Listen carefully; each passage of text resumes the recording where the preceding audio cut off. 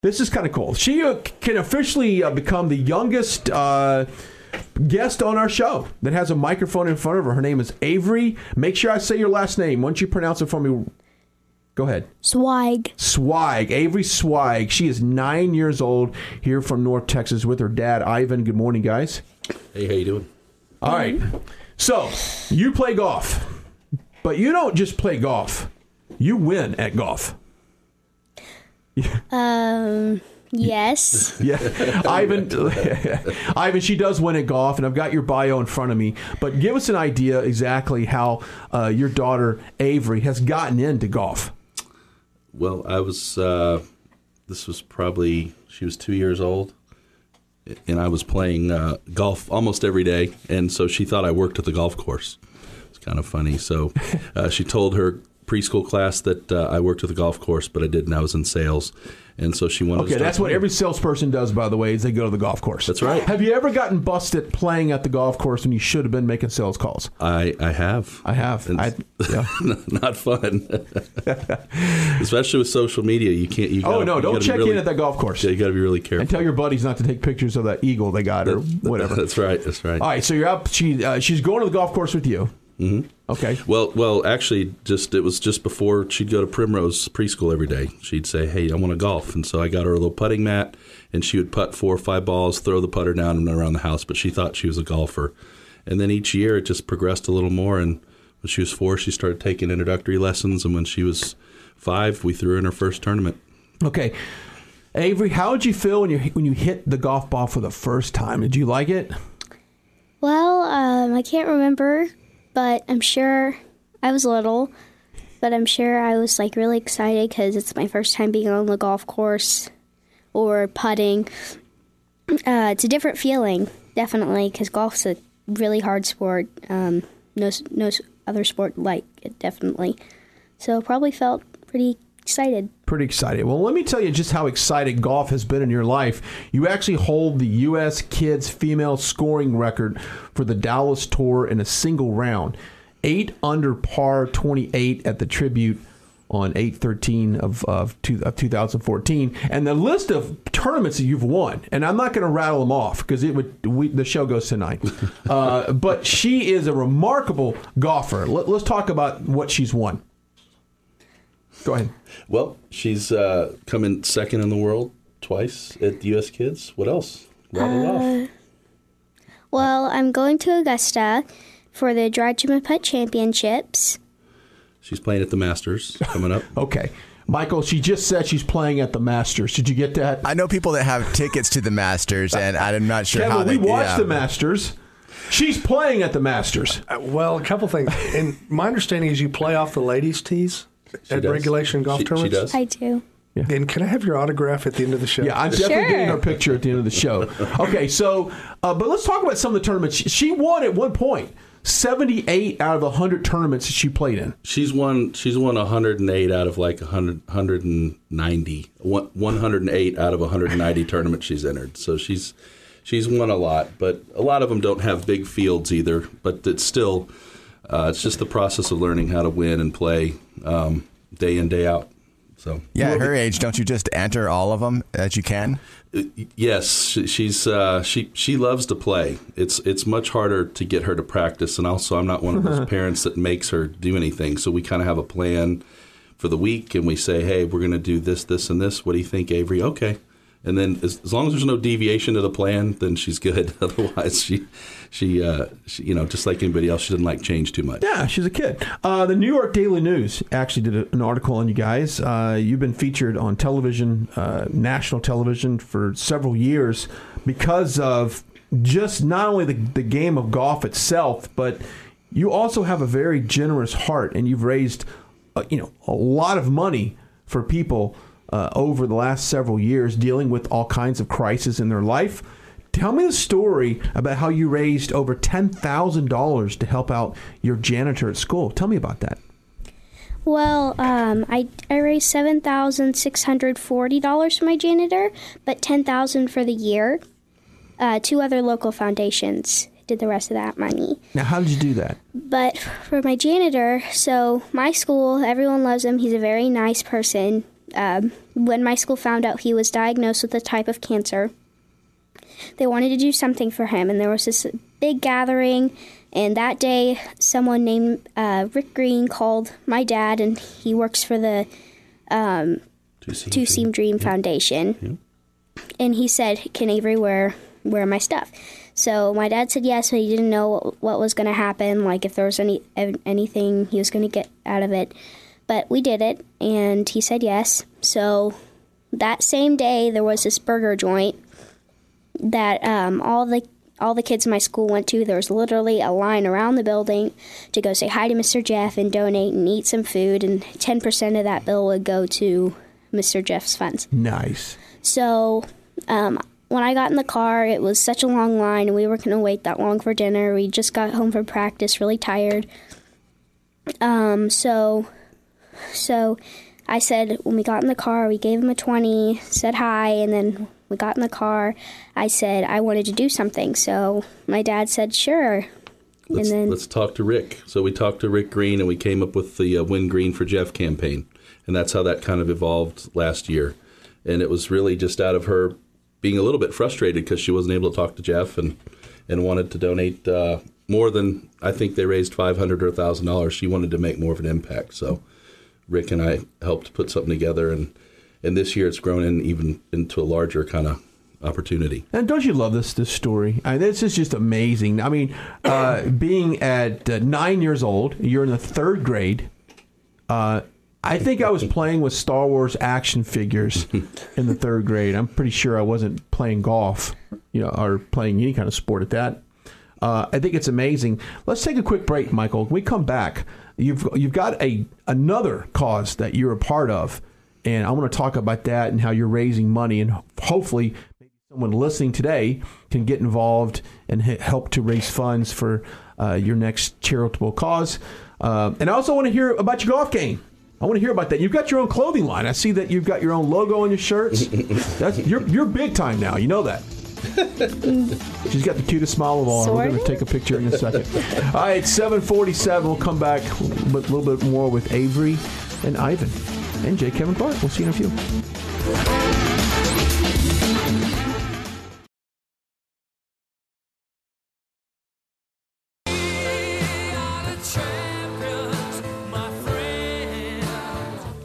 All right, we're back, 7:51, right here on DFW Business Today. I'm joined in the studio by J. Kevin Clark, our legal expert, and the youngest person we've ever had in the studio on the microphone, Avery Zweig. Did I say your last name right? Swag. You did it again, Brian. Swag. We shouldn't plant it out there with the two syllables. See, that's what it was. And no, it's a conversation we had before the show about people screwing it up on the first tee. But let me ask you a question. And Ivan's her dad as well is joining us.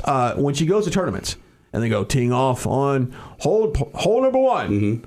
Avery, how do you say your last name? It's that, or they do the little hand over their mouth beforehand, and then they turn it into two syllables. So we're used to it. Yeah, I got you. And she's always last when they do alphabetically. So always last. Okay. Well, we talked about her doing fundraiser for your janitor, and you raised over $7,600 with that, and then $10,000 overall for that particular year. But you've turned your attention to another story. Let's talk about that.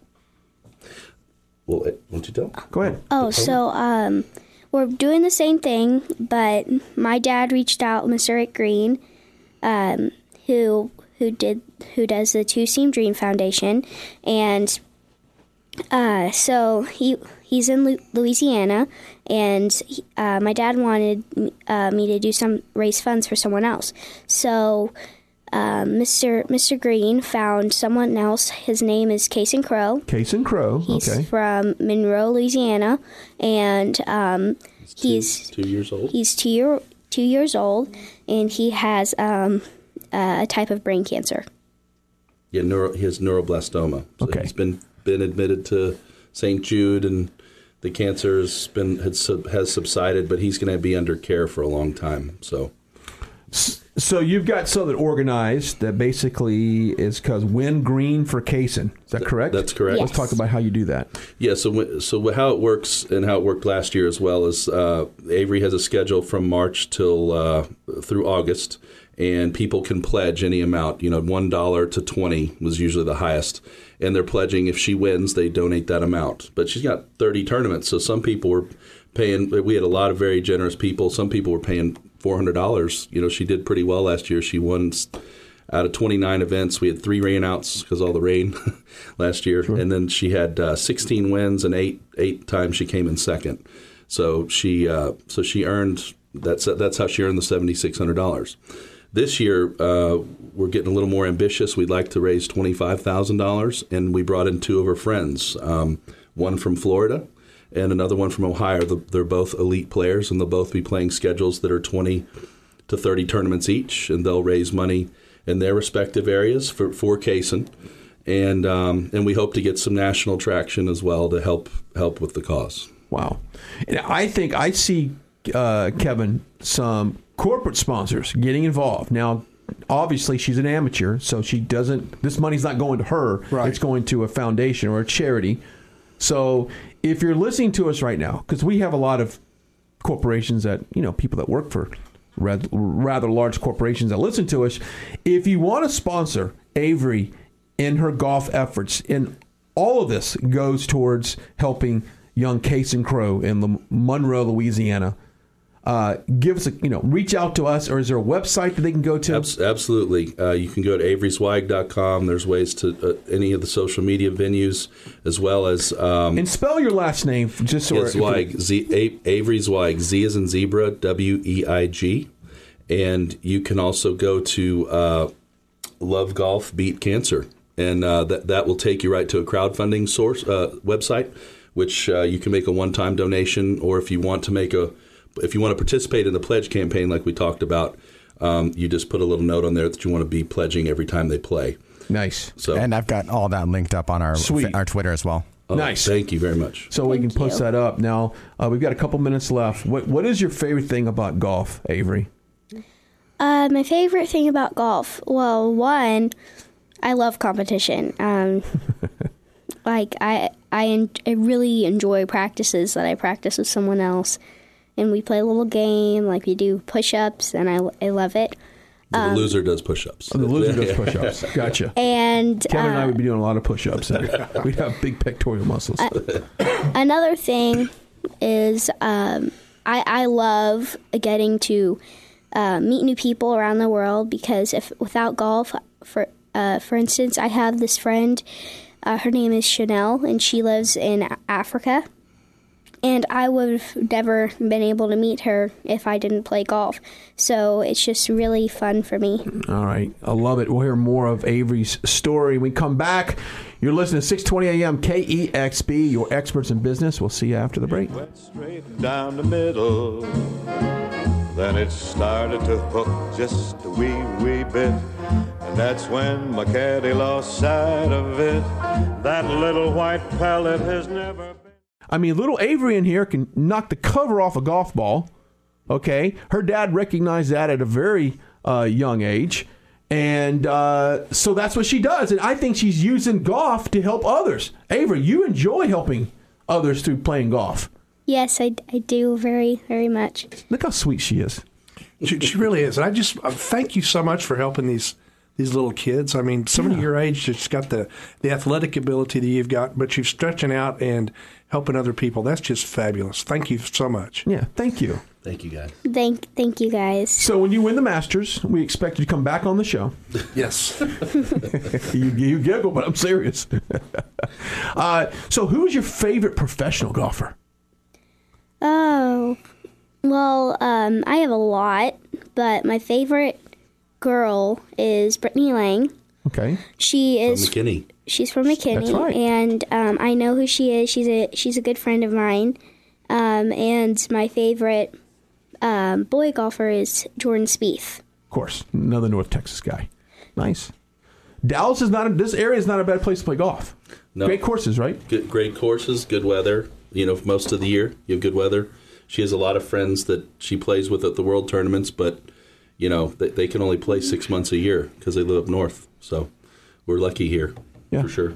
We'll be up the Four Seasons down there for the tournament. Uh-huh. Byron Nelson. Byron Nelson. That's right. So you gonna go out there and check it out? I would imagine you make an appearance there, right? I may, but we usually go to the North Texas Shootout. Yeah, the girls one. Okay. For sure. She loves that. And they're very, very, just to promote that, they're very, they interact with the fans. They're encouraged to interact with them, autographs, pictures. It's pretty cool. Nice. And just to kind of recap, if someone wants to get involved, a corporation wants to get involved through their time, their fundraising efforts, straight up donation, boost the awareness. If you have a social media company and you want to help young Avery get her message out, how does somebody need to contact you guys? Wingreen for Cason.com or lovegolfbeatcancer.com. I love There's it. 2 different ways. Absolutely love it. And I would imagine now you're 9, so when could she realistically turn, quote, pro?